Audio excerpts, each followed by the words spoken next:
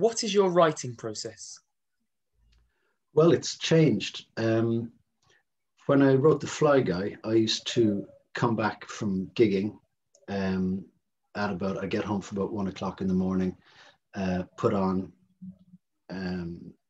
either Bach's cello suites or some Chopin nocturnes or some swing band stuff, depending on what chapter I was writing. And the house was quiet, and I'd set myself up with an award system of wine.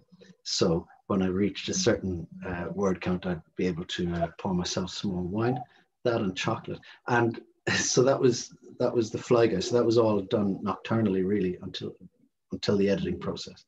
But then with the short stories, what I did was I took myself away to Tenby, rented a room for 2 or 3 days at a time. And I did that like 3 or 4 times, and just had 3 days of intensive writing where I just wrote the hell out of those days and got a load of stuff down, because I was busy, I guess. I was, gigging and working and teaching.